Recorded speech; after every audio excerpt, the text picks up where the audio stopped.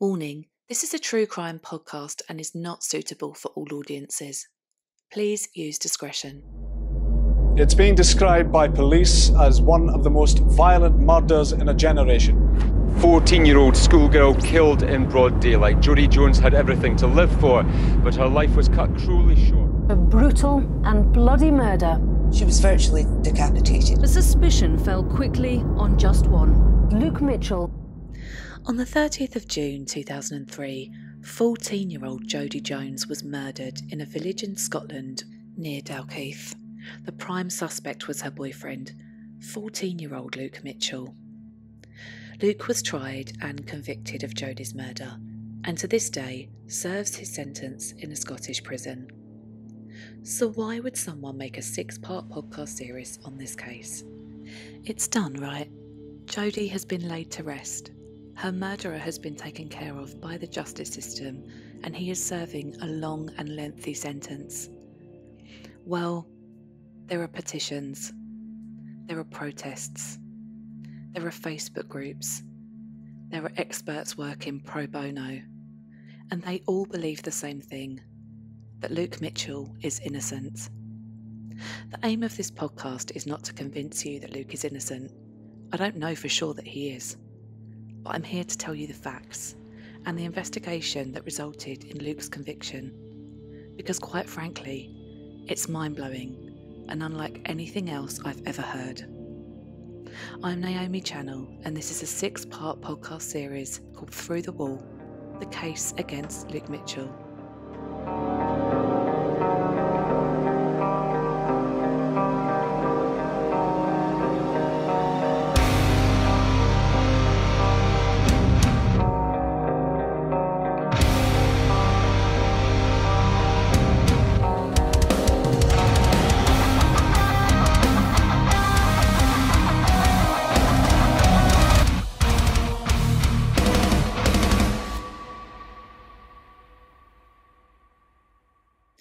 I've written so many different introductions to this podcast, and none of them are articulating exactly what I want to say. First, I should introduce myself. I'm Naomi, I'm a TV producer, and I have been for 16 years. A big part of my job involves intensive research into subjects, cases, and people. I live just outside of London in the UK, and I have a family. I'm a mother and a wife. I have a podcast series that appeals for information for missing and murdered people, which I produce with the cooperation and consent from the victims' families. So to do this podcast feels strange and completely at odds with what I have been doing. But there is so much online about this case, so many different opinions. I felt that a podcast would be a good way of laying out the facts, not opinions, just facts.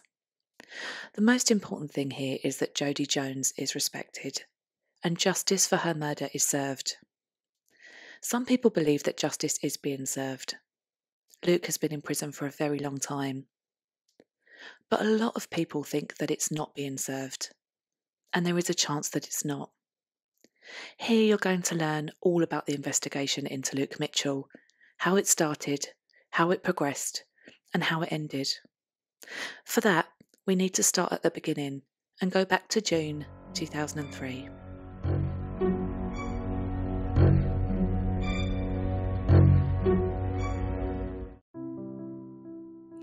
Jodi Jones was a beautiful girl. Not in a traditional sense, she had an edge. Her photos are online, you can search them, and you'll see she was part of an alternative scene. Some might describe her as gothic, and emo, grungy. Many teenagers fitted that description in 2003 and still do to this day. And alongside that you will see a beautiful face, a tall girl with a slender figure and shiny hair. And her smile, it's just lovely. Looking at her makes me wonder what she would have been when she reached adulthood. But her life was cut short in the most awful way. I first came across Jodi's name on Twitter, and I saw it alongside the name Luke Mitchell. And then I saw it again, and again, and again. I saw people who had added Justice for Luke Mitchell actually within their Twitter usernames. I saw trending hashtags and I saw retweets of news articles. A few true crime bloggers I follow were retweeting a link to a petition calling for justice for Luke Mitchell. I had assumed Luke was the murder victim here. But the more I read, the more I realised that he was in fact the convicted killer. And he has been convicted for murdering Jodi. And then I saw accompanying hashtags in these tweets. Hashtag Luke Mitchell. Hashtag Adnan Syed. Hashtag Richard Rosario. Hashtag Yervon Tillman.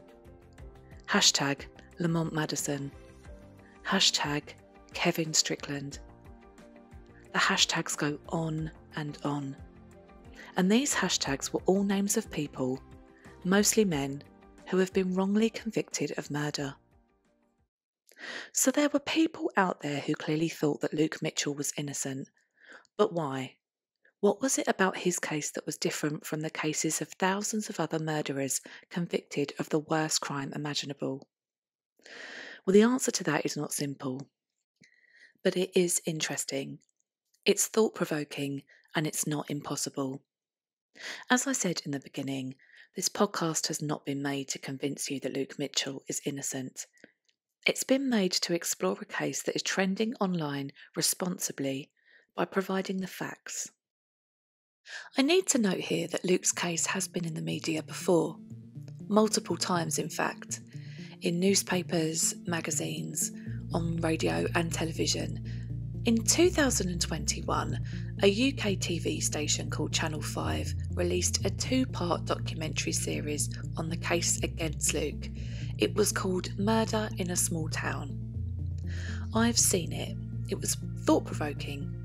As a TV producer myself, one thing did stand out. It was strongly in Luke's favour. I won't spoil it in case you'd like to watch it for yourselves. But I will say that there were several legal professionals who featured on the documentary that clearly say they do not believe Luke should be in prison. There was also a programme called Frontline Scotland, and they covered Luke's case in 2007. His episode was titled Luke Mitchell, The Devil's Own. That title ended with a question mark. Investigative journalist Samantha Polin fronted the show and also seemed to suggest that Luke could be innocent. This show was on the BBC, so this was a strong move, especially in 2007, to feature a case that was so brutal about the murder of a child, allegedly by another child, and to suggest that that convicted killer was innocent. A lot of TV producers I know would be wary of producing a documentary that seemed to show bias. But was it bias? Or was it just fact?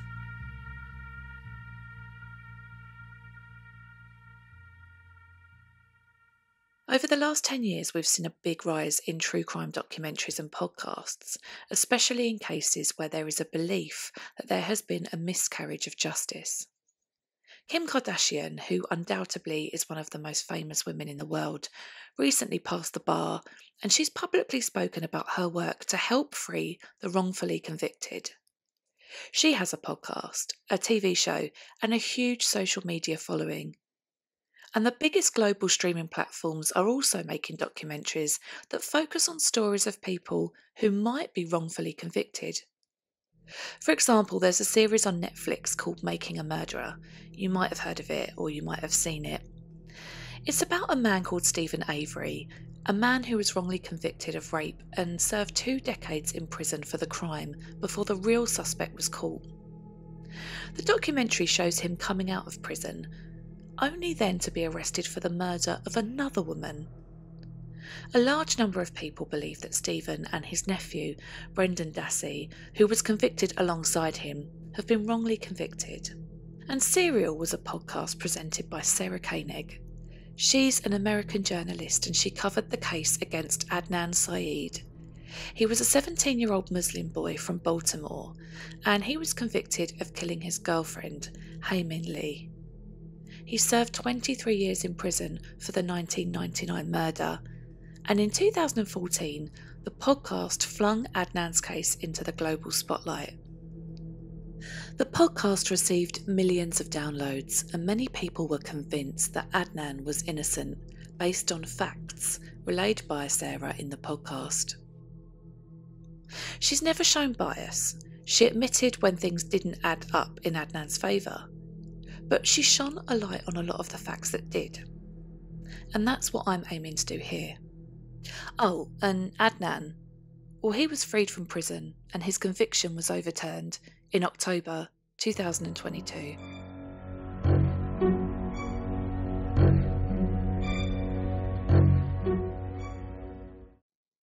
Before we get into this case, I had something I wanted to ask you as an audience. Do you trust the justice system? If, God forbid, you had a loved one who was murdered, would you trust the police to put the right person in the dock?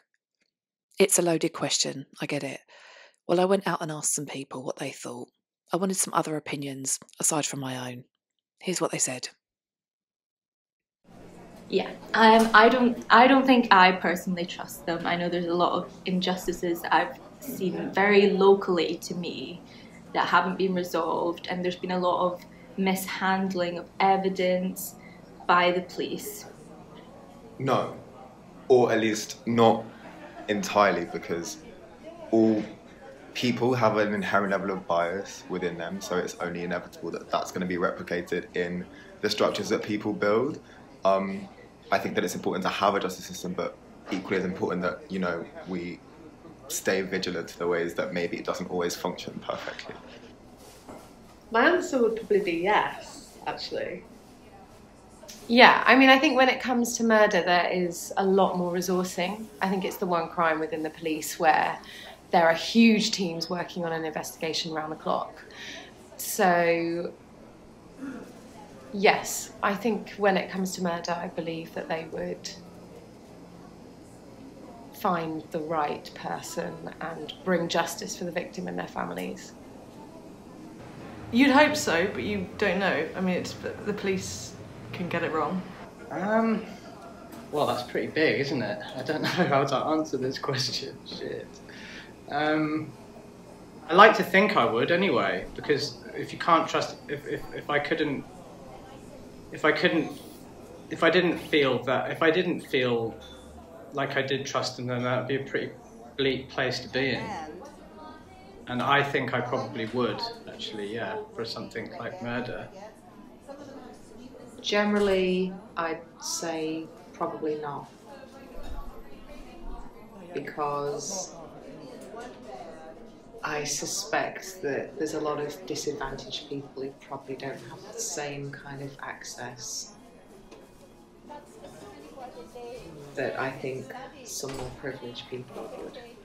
I think I do trust the justice system because I feel that we have to trust the justice system, because if we can't trust the justice system, what else do we have? That doesn't mean to say I don't have really big doubts about it, because I've seen it in action and I've seen where it goes wrong. But I feel that it's perhaps more comforting to trust it because it's what we've got. So it's worth keeping that question in mind. Do you trust the justice system? Let's get back to the case, and let's go back to June 2003.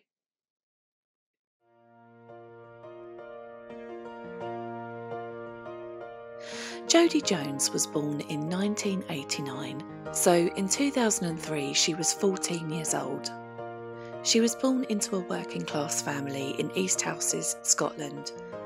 She was the youngest of 3 children and was described as a child who loved art, especially painting and poetry. But her life was far from easy growing up. Her father committed suicide in 1998 when Jodi was just 9 years old. Jodi was particularly close to her older sister Janine. People who knew Jodi explained that, like pretty much every teenager I've ever met, she rebelled a little. She experimented with marijuana, she dyed her hair, and she listened to alternative music. She started dating local boy Luke Mitchell in February 2003. They knew each other through school and they got serious quickly. This developed into a sexual relationship, and Jodi wrote about him in her diary. In one entry from spring 2003, Jodi wrote the following: "I think I'm actually in love with Luke. Not in a stupid way. I mean real love. God, I think I would die if he finished with me. If I'm crying, he hugs me and strokes my face. He is just so sweet. No matter what he says, I believe him." A little bit about Luke. He was also 14 and he was the youngest of 2 children. He lived with his mother Corinne and his brother Shane. Luke's mother and father had had an amicable divorce when Luke was 11 years old. They had a financially stable household, and Luke liked music, riding horses, and he had an interest in motorbikes. He was described as a good pupil. One of his teachers had expressed concerns about an essay he had written where he detailed violence. You won't hear many personal opinions from me through this podcast. My opinion doesn't matter. But I will say that I teach 1 day a week at a college, and my students range from 16 plus.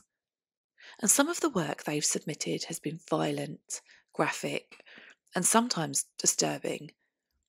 But it's worth reminding ourselves here that teenage boys and girls are often exposed to violence through films and video games in their teenage years. A lot of the time, I've discovered it's general teenage angst, and their work is a way of expressing themselves. Sometimes, though less frequently, it is an indication that something isn't right. So let's keep that in mind for now. On the night in question, the 30th of June, Jodi told her family that she was going to meet Luke. She had been grounded that week, but her mother had ended her punishment, and so now she was allowed to go out. She told her mother that she was going to go and hang out with Luke locally in 2 villages called Mayfield and East Houses. She had texted Luke at 4:34 p.m. and again at 4:38 p.m. She had sent these texts from her mother's phone. Her phone was broken. In the first message Jodi sent to Luke, she asked him if he wanted to meet up. He replied that he'd be out later, after dinner, and he suggested that Jodi come down to where he lived. She messaged him back saying she would see him later. He was usually tasked with cooking dinner for his family every weekday, except Tuesdays, which was his mum's day off. Jodi left her house around 5 p.m. We'll go into a detailed timeline in a future episode, as there are a lot of factors that are conflicting when it comes to the precise timings of this evening. Luke called Jodi's landline phone at 5:32 p.m. and again at 5:40 p.m. The first time the call didn't connect, so he tried again and he got hold of Jodi's mother's partner, Alan Ovens. He told Luke that Jodi had either left or just left. He couldn't remember. By 7 p.m, Jodi still hadn't arrived to meet Luke, so he called his mother. He told his mother to direct Jodi to the grounds of a nearby historical spot called New Battle Abbey, where Luke had arranged to meet some other friends. When Jodi failed to return home, her mother Judith texted Luke's phone with a message for Jodi. Remember, Jodi's phone was broken.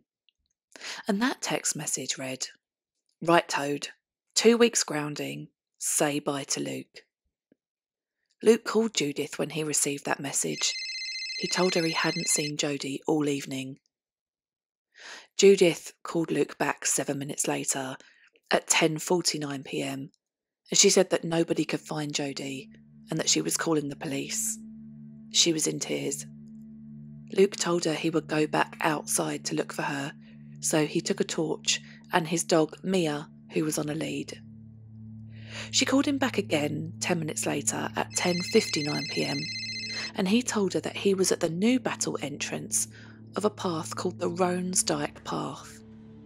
Remember the name of this path. It's significant to this case. It joins the 2 villages that Luke and Jodi lived in. On a map, it looks remote, maybe not somewhere you would want to walk down alone at night, though many locals use the path frequently. Some of Jodi's family also started searching for her. Jodi's grandmother, Alice, Jodi's sister, Janine, who lived with her grandmother, and Janine's boyfriend, Stephen Kelly, went out together to look for her. They saw Luke on Roan's Dyke Path, and they started walking down the path to try and find her, in the direction that Luke had just come from. Luke joined them. Jodi's grandmother Alice suggested they walk back in that direction in case Luke had missed anything. Luke asked if anyone had anything of Jodi's with them. His dog Mia had been trained as a tracker dog. Luke instructed Mia to seek Jodi. Jodi's hiding. Find Jodi. This put her in working mode. Shortly after they started walking, they came across a V-shaped parting in the wall that ran between the path and a wooded area. I've seen a picture of this hole in the wall, and it looks like the wall has cracked and worn away. It stops about 4 feet off the ground. What was on the other side of that wall would change their lives forever.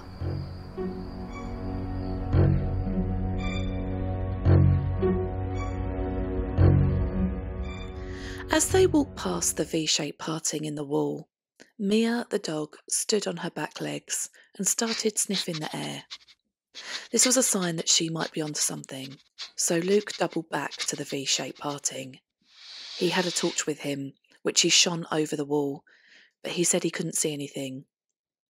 So to get a better look, he jumped over the wall, handing Mia's lead to Jodi's grandmother, Alice. Luke's voice broke the silence. He said, "I think there's something here."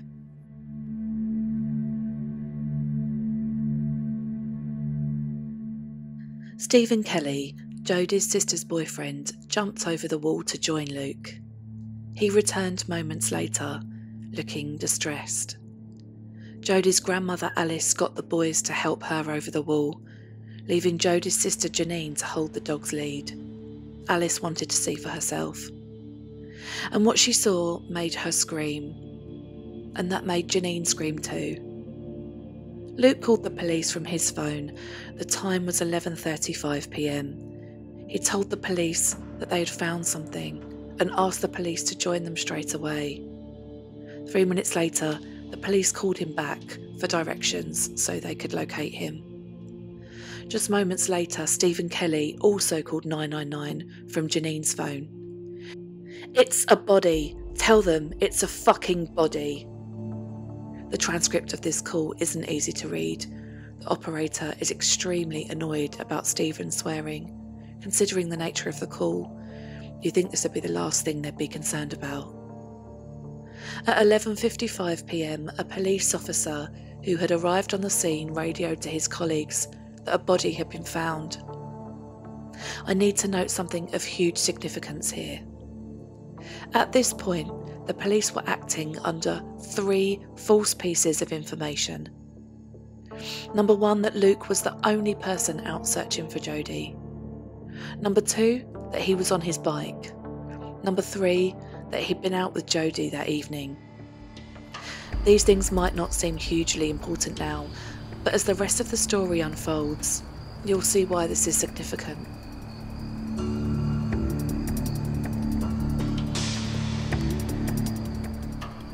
Initially, the police took 3 members of the search party to a car park at the back of a local school called New Battle High School. Luke was left behind with an officer who asked him to show him where Jodi was. But Luke refused to go back, so the police officer went over the wall on his own to try to locate Jodi. Luke was stood on the path, alone with just his dog. The police radioed there was a body. Luke was taken to the local school car park along with everyone else, where police gathered along with other members of Jodi's family. Luke and Stephen Kelly, Jodi's sister's boyfriend, sat down together on a curbside. They were smoking. It was at this time that Luke was approached by a police officer who asked him to get in the back of a waiting police car with his dog. So while Stephen, Jodi's sister Janine, and her grandmother Alice were reunited with other family members, Luke was driven off, alone, to Dalkeith station. But Jodi's mother hadn't been the only person looking for their child that night. Corinne, Luke's mother, was frantically trying to reach him. Luke noticed his phone was ringing in the back of the police car, and as he went to answer it, a police officer took it from him and switched it off. 5 minutes later, the police officer instructed Luke to call his mother's number. The police officer then spoke to Corinne and told her to meet them at the police station. On the way to the police station, they passed Corinne, who was running frantically up the road. They stop alongside her, the engine of the car is running, and her 14-year-old son is in the back with his dog. She struggles to hear what the officer is saying, but she hears 2 words. Jodi's dead. She's not allowed in the car. They say she can't come in because of potential contamination issues, and they leave her to run the rest of the way to the station. Luke is taken into the station. He is stripped, and he is made to wear a forensic suit made of paper. His clothes have been taken by police. And back in the car park of New Battle High School, Jodi's family and friends gathered. They've just been told their beloved daughter, sister, grandchild was dead.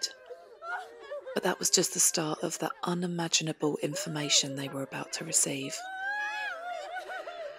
I'm going to read a list of the injuries Jodi sustained. It's very hard to listen to, so I'm placing a warning here. Skip the next 60 seconds if you don't want to listen to them. I debated listing these in the podcast, but I realised this is part of Jodi's story. We shouldn't play down the facts. We shouldn't play down how she was taken from the world. And I promised to provide facts, so here they are. This is a summary of Jodi's injuries. We'll cover these in more detail alongside forensic evidence in a later episode. But for now, know this. Jodi was bound. Her arms were tied behind her back with her own trousers. She had been beaten. Her hair had been pulled out by the roots. She'd been strangled. Her throat had been slashed at least 12 times, almost decapitating her, piercing her tonsils. She had wounds on her torso, her ears, her cheek, and her eyelids. She had been murdered, and she was a child.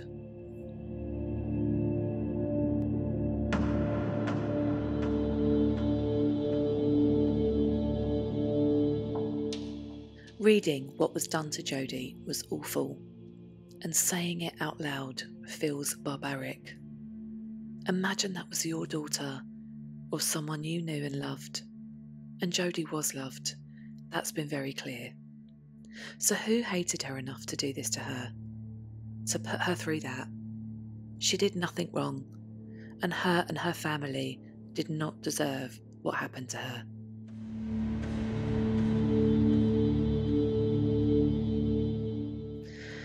Next time, we'll hear what happened next.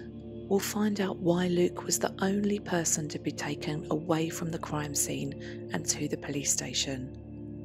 What did the police know that everyone else didn't? This podcast has been produced by me, Naomi Channel. Episode 2 is out now. See you there.